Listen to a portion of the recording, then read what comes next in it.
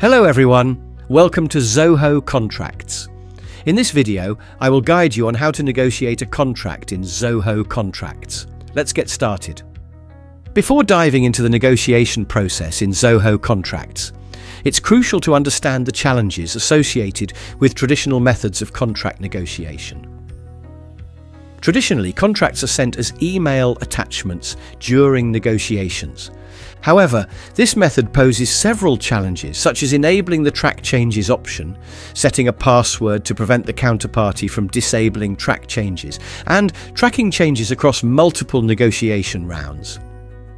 Additionally, it results in losing control over the document once it leaves the organization and requires counterparties to download, edit, and share the document via email back and forth.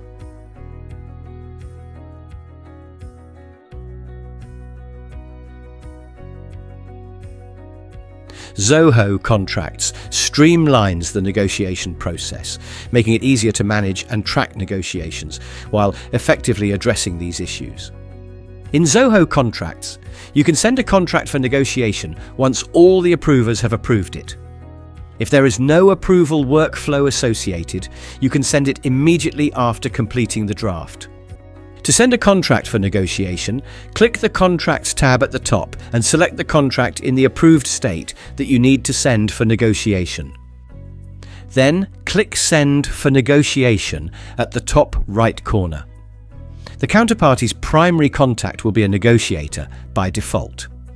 You can add more counterparty contacts as negotiators by clicking Add More at the bottom of the negotiators list. Choose a negotiator from the list, or add a new one by clicking Add New Contact and filling in the necessary details. Once you have selected a negotiator, set their permission and assign a password to access the document. You need to share the password separately with the negotiators. The Edit and Submit Review permission is set to the counterparty's primary contact by default. For other negotiators, you can assign different permissions such as Edit or Comment Only or View Only. After adding negotiators, click Send. The negotiators will receive an email notification with a link to access the contract document. The Activity section displays the progress of the contract document during the negotiation stage, along with the respective timestamps. For this particular contract, the negotiator has received the email and viewed the contract, but has not yet submitted the negotiation review. Now, let's quickly switch tabs to show how this looks to the negotiator. The counterparty contacts added as negotiators will receive an email with the link to the contract document. Negotiators do not need a Zoho account to view, add comments, or suggest edits to the document.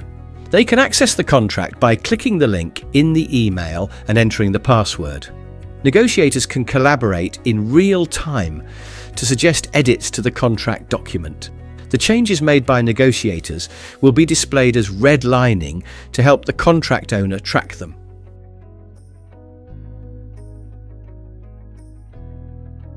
Negotiators can add comments by selecting the text to which they want to add a comment and by clicking the Add Comment on the toolbar at the top of the document editor.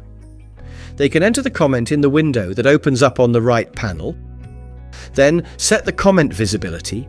If the negotiator sets visibility to everyone, the comments will be visible to the members of both the negotiator's organization and the sender's organization. If the negotiator sets the visibility to My Organization members, the comments will only be visible to members of the negotiator's organization. This allows the negotiators to have internal discussions among themselves. If the negotiator sets visibility to contract owner only, the comments will be visible to the contract owner only. By default, the comment visibility is My Organization members. After selecting the visibility, click Add to add the comment. Once the review is complete, the counterparty's primary contact can finish the review with or without checking the Proceed for Signing checkbox. Checking or unchecking the checkbox indicates the counterparty's consent to initiate the signing process.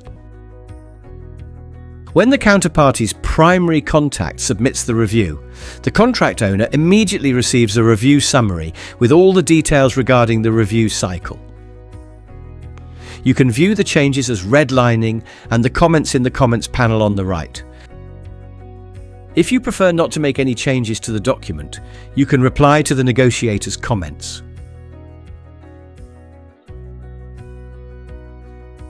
Or add new comments to clarify your stance.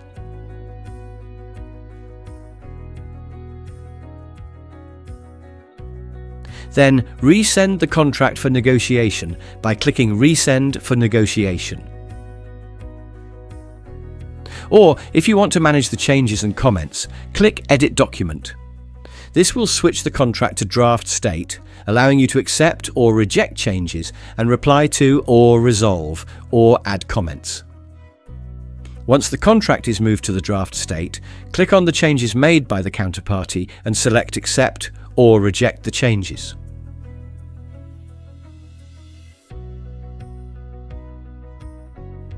Click on the comment that you want to respond to and add your reply in the reply field. After addressing the comments, you can resolve them by clicking the Resolve.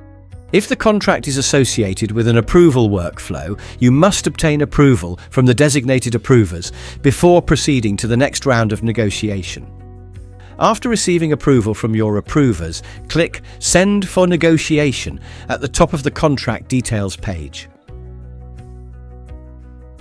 When there are multiple rounds of negotiation, the counterparty contacts can compare the changes between the document versions from the previous negotiation cycles. The counterparty can compare changes by clicking Compare Changes at the top. Then they can choose a past review cycle they want to compare in the Past Review field. Counterparties can also view the negotiation history if the contract undergoes multiple negotiation cycles. To view the negotiation history, click More at the top right corner of the document editor and choose Negotiation History. Then select the review cycle to view the document.